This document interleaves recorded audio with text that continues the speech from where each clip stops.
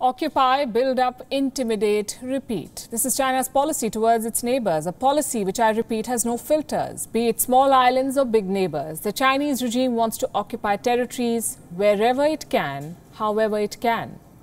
Weeks after it provoked India in Ladakh, China is now eyeing land on the roof of the world, Bhutan.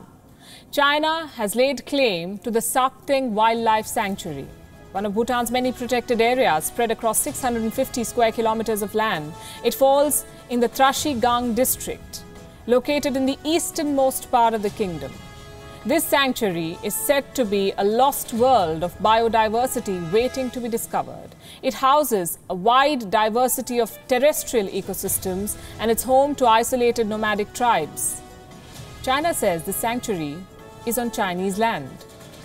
This is the first public instance of China making border claims in eastern Bhutan. It happened at a virtual meeting of the Global Environment Facility, the GEF. A proposal to develop this sanctuary was made at this meeting. China called the area disputed and opposed the request. Let me quote the reasons. The Sakteng Wildlife Sanctuary is located in the China-Bhutan disputed areas, which is on the agenda of the China-Bhutan boundary talks. China opposes and does not join the council decision on this project.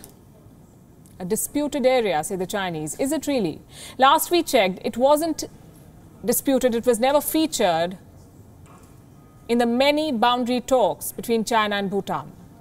Chinese maps as old as 1962 show this sanctuary and surrounding areas as lying with Bhutan. So on what basis is Beijing laying claim to it now?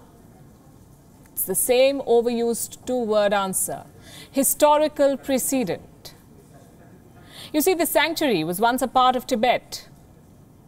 An agreement in 1715 between the Tibetan local government and Bhutan affirmed Tibet's sovereignty over it. 1715. But Bhutanese herders were still allowed to use and develop these grasslands. And in 1949, it officially became a part of Bhutan. It has since lawfully belonged to Bhutan. Since 1984, Bhutan and China have held 24 comprehensive boundary talks. And they've signed several resolutions. Not once did the Sakteng Sanctuary come up during these talks. Not once was it disputed by China. Not until now.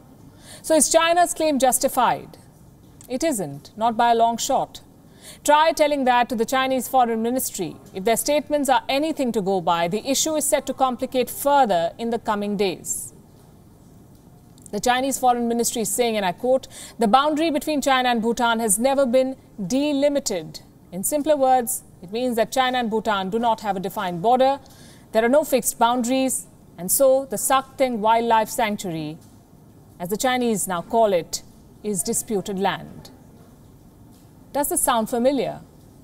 China used the same reasons to provoke India in Ladakh: no defined borders. It said that the line of actual control had never been defined. It has used the same logic to increase its military presence in disputed areas.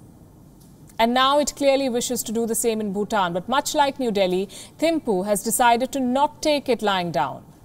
It has issued a démarche to the Chinese embassy in New Delhi. Bhutan has categorically stated that the sanctuary is a quote-unquote integral and sovereign territory of Bhutan.